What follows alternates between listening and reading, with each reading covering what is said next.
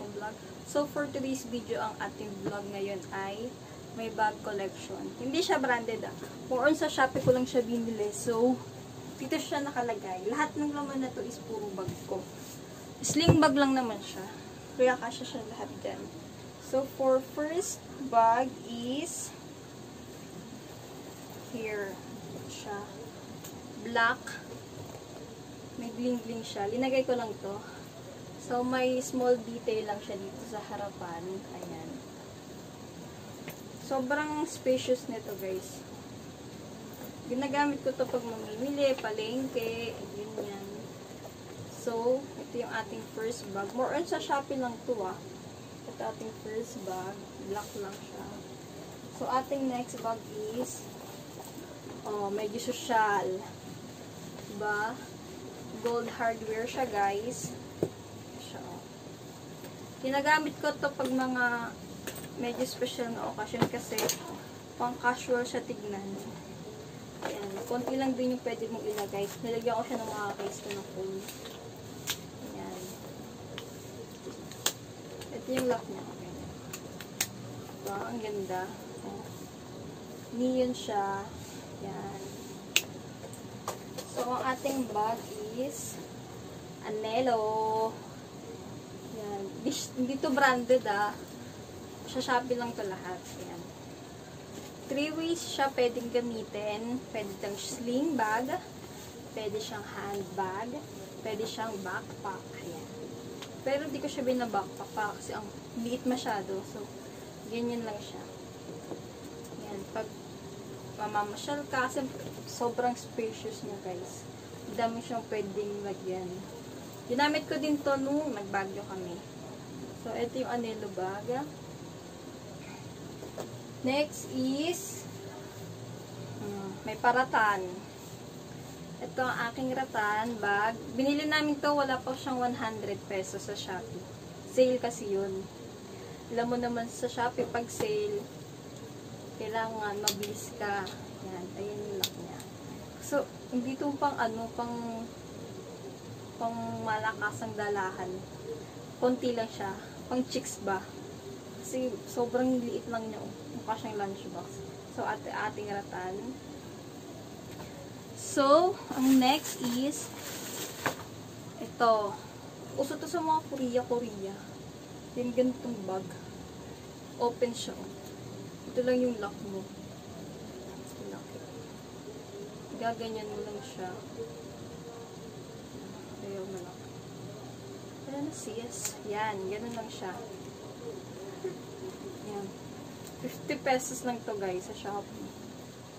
So, ang ating next is para din siyang rattan style, pero leather siya.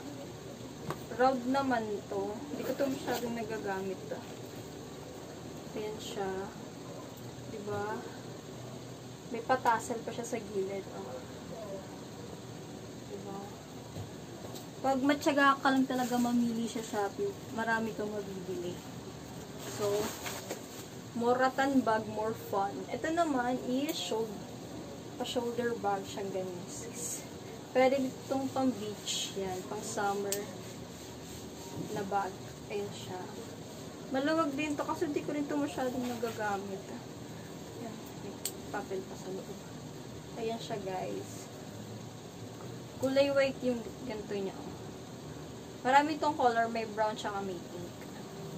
Ayan siya. Next is diba? More rattan, more fun sa bag. Sobrang sa picture, ang laki nito. Kaya binili namin. Ito lang siya pagdating, guys, Kasi laki lang ng mukha ko. Ayan siya. Ayan. May pa-tropical leaf lang siya dito. May embroidered. Ayan siya, guys. So, ang ating next bag is, wait lang. Kukunin ko lang siya.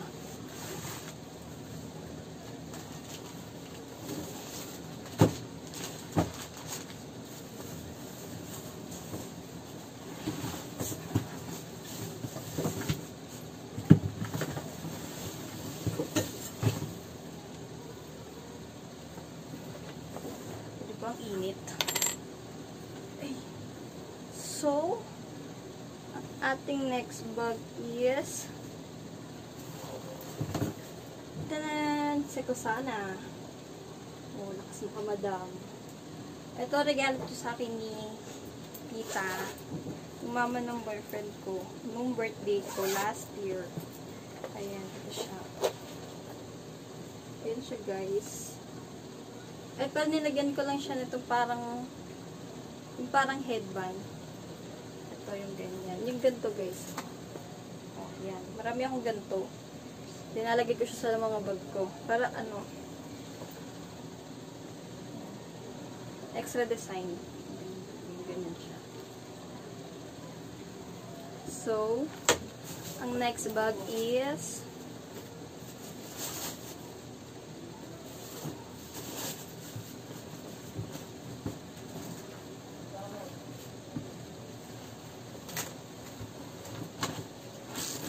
here. Ito, hindi ko alam kung ba't ko ito binili. Hindi ko naman di siya magagamit. Pero ang ganda lang niya, oh. May ganito akong bag na sling. Lazada naman yun. Ito siya, oh. Pero, paano siya magagamit? Ganyan. Parang, lakas mo ka, madam. Ayan siya, guys. Manipis lang yung ano niya. Pinaka-leather niya. Ito yung lock niya. Ikot-ikot mo siya yan. So, ang ating next bag is ito. Ito, sa last mall ko siya binili. Itong brown na bag na to. Sira na nga siya kasi sobrang gamit na siya. Ang brand naman ito is Parisian. Ito, Parisian naman ito. 300 sa last mall ko siya binili. Ayan.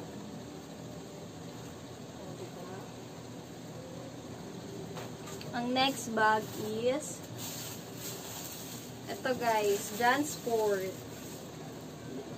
Hindi ko pa siya nagagamit. Halata naman, naka-plastic pa. Pag may ano na, pwede na umawra. Ayan, gamitin natin siya. So,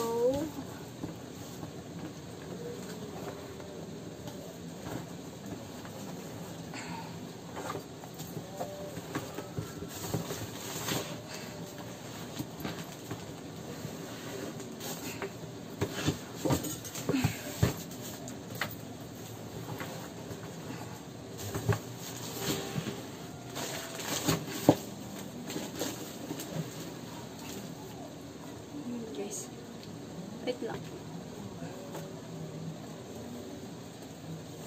Ito yung aking next bag.